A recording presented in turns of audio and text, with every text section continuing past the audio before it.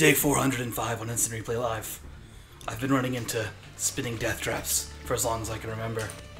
If there was a world before this, I don't know it. There wasn't. Oh, this is just life. This is your hell now. Oh wait, this level is called hell, isn't it? Yeah. God, I'm so original. Man, speaking of hell, Event Horizon had one of the best hells of all time. We didn't even see it, but the glimpse of that hell. Yeah. Ex infernis. Yeah, that's such a good quote too. Like, yeah, just sticks with you. The guy with his eyeballs plucked out. It builds up throughout the movie. Oh gosh. Mm-hmm. Yeah, the first hallucinations you see, and then how intense they get towards the end. It's good stuff. So that is my favorite horror movie. The Thing is close, but it's probably my favorite. That's where I would go, directly to The Thing. But I do have to say, the thing that Event Horizon did the worst was its ending, which is really unfortunate because the build-up was so great, and it delivered on the build-up for a little bit, and then it had the scene where Morpheus fights Alan Grant. And it didn't work. Yeah, it felt like a different feel. Yeah, they were like you almost think they have to go through and all end up dead, you know, or suffering for eternity in hell. Well, that wasn't my problem. It was legitimately the fight scene, because it was like a sci-fi action fight scene. Okay. And the effects weren't there. Like before, they had like quick cuts of horror. That just made it. It worked. And because there was a little bit of a, I guess we're in full spoiler mode, but there was a little bit of a little stunner right at the end where the girl who gets away has a glimpse of him. Yeah. And it's like, is she just freaking out, or is it hell out with them? Yeah, yeah. And those are always, I don't know, those are kind of bug me, because, I mean, that could be explained by so many things, but it doesn't really mean anything. Mm-hmm. Like, it doesn't make me go, oh my god, what's really going on? Like, I don't feel like I have to dissect it at that point. Yeah. From a joke stinger like that, almost. Yeah. Whereas you watch a movie like Inception and The Spinning Top, you can argue either side of whether he's dreaming or not dreaming with that for hours and never get to the end, but it does matter to the story. You know what I mean? Oh my god, finally. Yeah, just 13 minutes of that. You worthless piece of crap. So it was more than 13 minutes. There's a lot of like horror movies just like, man, the ending of that. Go ahead. Can we just like go into spoiler mode, or okay. Well, we'll drop off that then, because I don't know. I don't know how I feel about it. You know? Yeah. The more recent the movie, the less spoilery we should be. So maybe as a general statement, I feel like it's okay.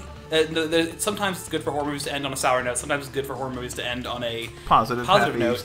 But it should always feel like a conclusion, and not like I don't like it when it feels like something's not solved. Yeah. And even really good horror movies leave things feeling unsolved. Yes, it's a common trend. It's a trope, even. Like, because is it just because they're going for the sequel, or is it because horror movies have done it? Horror has also had a problem as a genre for being formulaic.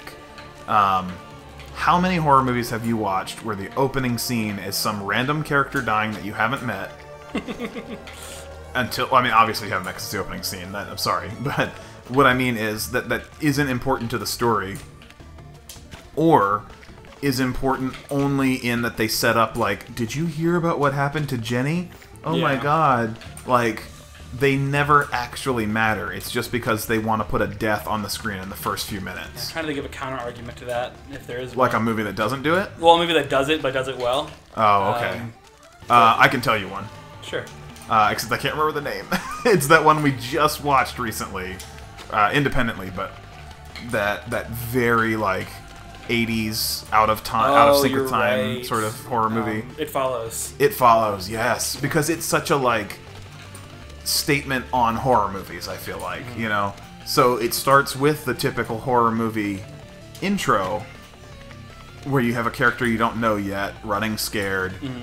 But it's a parody almost. She's wearing high heels, which is completely impractical for running away. It's filmed so well, though, in spite of that. Like, it serves its purpose 100%. I'll admit that I was worried when I first started watching it, because I was like, oh, is this going to be just that kind of movie? Is it going to be that crappy, typical horror movie?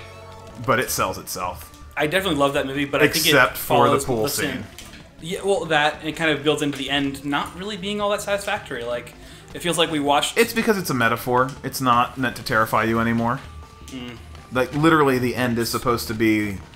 I mean, depending on which interpretation you go with, because there's a lot of interpretations to that movie.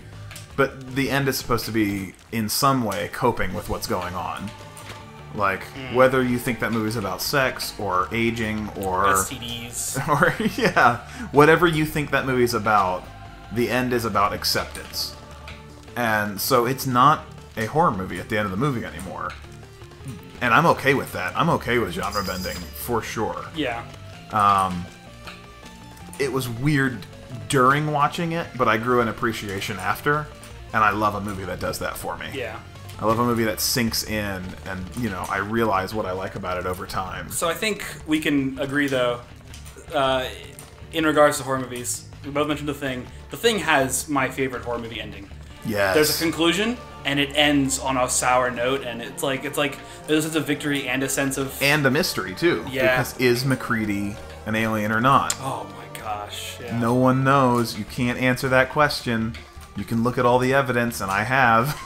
People have done their own reviews online, you know, video or just articles and whatever, and I nerd out over that stuff so much. But there's no definitive answer, no matter how much research you've done and how much you think you know. You don't really know one way or another. Yeah. And that's perfect. That's exactly what a movie like that needs.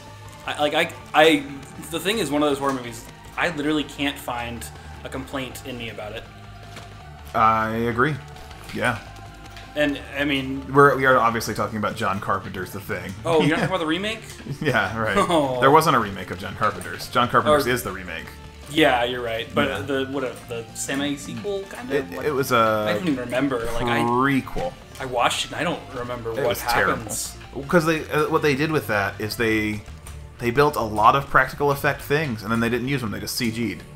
And the CG was terrible. It's so dated, so fast. Whereas you can still watch the original John Carpenter's The Thing and appreciate how creepy and gross those props look. Yeah. Like, oh my God. They look like props, but you appreciate them. On the dogs, like, oh. Yes, yeah. That's one of the best, like, that first scene where you're really, like, seeing how just visceral that effect is. Man, I think The Thing is horror movie perfection. Oh, shit. It really is. And then the other one, So I Like It Follows, is one of my other... If we're doing a list of top threes, it's Cabin in the Woods. Oh, I... See, okay, so that is one of my top movies, but I just can't find it in my heart to consider it a horror movie.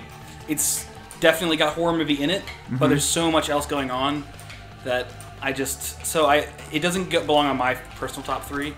Maybe The Mist by Frank Darabont. I didn't care about The Mist. So what it did well for me was the characters, which is what always Frank Darabont does well. The bigger horror element being kind of the woman in the grocery store who started a following. Like, that was the real horror of that movie. Sure. And I still just love that. Can we talk real quick about the balls that are coming out ahead of you? The Oranganus? That's really gross. Oh, I'm not ready. Oh my God, Joe! I thought you had it. You were so close. Try to end this episode with a victory here. I've definitely lost some steam on this game. I just don't know what happened. That little, like... Oh, yeah. Pucker up. That is so gross, watching that thing stick out of there. How did they make it that gross? Like, they have the perfect little animation for it kind of opening up a little bit to make that look as disgusting as possible. You know, this kind of reminds me of... Did I say this? I was thinking it. I can't remember if I said it now. This reminds me of Aladdin. The whole cave scene? Bit. I don't know why, because the gameplay is nothing like it, but... Yeah. I'm just thinking... It's the hardest level in that game. Yeah. Ooh. Oh, I thought I could jump that one. That's a fun game, too. Man, I can't wait till we can play console games. For sure. We need to get on that. Yeah. Because there's so many console games I want to play. Oh, jeez. This whole thing, though. Watching you play this is driving me insane. How insane is it driving you? It's time to close this episode, actually. So, you get one more run. Next death is it. Next death is it. No, I'm gonna die right here. Why would you do that? I mean... Alright guys, next time in Instant Replay Live, love to hear your thoughts on horror movies. What do you think is the best horror movie? Does Cabin in the Woods count? Any other questions, Joe? Wow. Is Christina Aguilera a real woman? Good question. Really kick it. Yo, plans, free stroke, Sonic Golf. Sonic Golf.